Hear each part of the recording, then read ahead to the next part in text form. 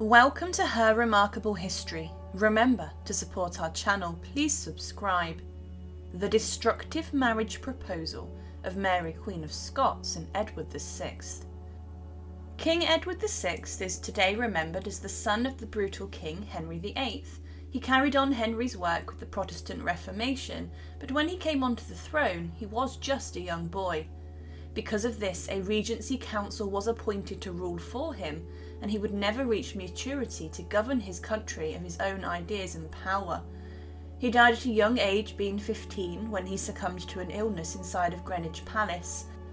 But there had been big plans drawn up for the boy king, and there was one possible suitor for the king which would have changed history forever, if he would have married. There were calls by Henry VIII, Edward's father, for the young boy to be betrothed to Mary Queen of Scots, the woman who later would be executed by Edward's half-sister when she came onto the throne. But what is the story behind this proposed marriage? The matter of who a noble or a royal figure would marry during the Tudor period was very important.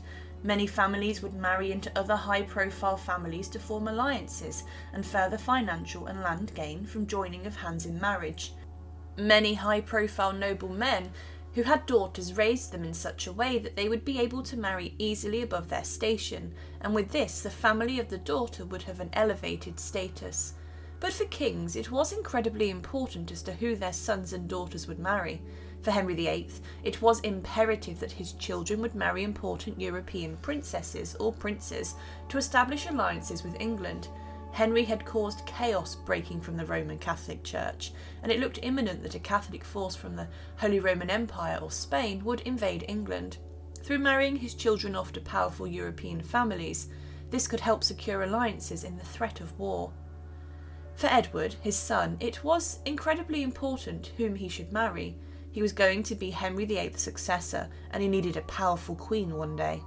In the November of 1542, the Scottish army suffered a heavy defeat at the Battle of Solway Moss against the English, and following this, James V, the king, died shortly after. He was then succeeded onto the Scottish throne by his 6-day-old daughter, Mary, Queen of Scots. But there was a plan devised between the English and the Scots for a proposed marriage for Mary to Prince Edward, the son of Henry VIII. On the 1st of July 1543, Henry VIII signed the Treaty of Greenwich securing peace, but also a betrothal to the 7-month-old Mary Queen of Scots and Edward. The Scots were in a weak position in bargaining, and Henry wished to unite England and Scotland, and he stipulated that Mary should be handed over to him and raised in England. At the time, the Scottish were favouring an alliance with France to continue Catholicism in Scotland.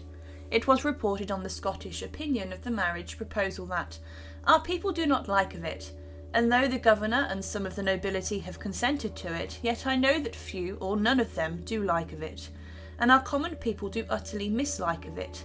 I pray you give me leave to ask you a question. If your lad was a lass, and our lass was a lad, would you then be so earnest in this matter?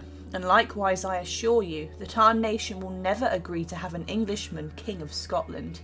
And though the whole nobility of the realm would consent, yet our common people and the stones in the street would rise and rebel against it." In Scotland, civil war raged on, and the Scots also faced the anger of Henry VIII after the Treaty of Greenwich was renounced in the December of 1543. 5 days later, war was declared in Edinburgh, and the War of the Rough Wooing began, mostly caused by hostilities between the two countries existing, and also the proposal to marry the Scottish Queen to the heir of the English throne. Edinburgh was attacked on the 3rd of May 1544, as Edward Seymour and John Dudley led the attack, and they had instructions to burn the city to the ground. It was said that all of the houses within the suburbs and the city walls were burned, including Holyrood House and the Abbey. The Englishmen then landed at Leith and looted and sailed away with more riches. They continued to land, burn towns and villages and raid. In the September of 1547, a big encounter at the Battle of Pinkie led to the English seizing control of most of the southern Scotland. Musselburgh was burned, and all whilst this was going on, Mary Queen of Scots was taken away to France for her own safety, and then to rub further the salt into the wound for the English, she was betrothed to the French Dauphin, or heir to the throne, The War of the Rough Rowing continued after Henry VIII's death, and peace was declared in March of 1550. And further peace talks continued until the reign of the boy King Edward VI with his advisers, and in particular Edward Seymour, the Lord Protector, having a key role in the discussions. Edward Seymour had been given instructions to put all to fire and sword, and because of the war, ignited by the proposal to marry, thousands were killed. Seymour's attack on the Scots was described as the most savage campaign launched upon them, but the fact Mary was married off to the French caused chaos. It meant that Edward, yet again, did not have a marriage match, and as the Protestant Reformation continued, with stronger actions against Catholics occurring and bigger changes to the Church, the threat of invasion in England had never been greater. When Edward came onto the throne, he was crowned weeks after his father's death, but he would never have a marriage arranged for him. It was hoped greatly that he would have a wife and also a family that would secure the Tudor dynasty on the throne for centuries to come.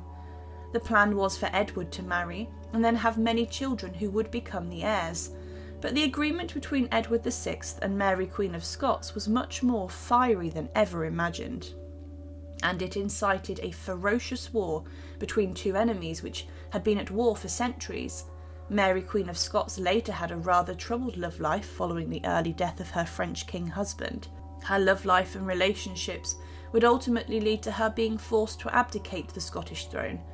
But imagine if the king and queen had married, and this would have united England and Scotland, but it would have caused great offence to Scotland. Thank you for watching, and to support, please subscribe to Her Remarkable History. Thank you.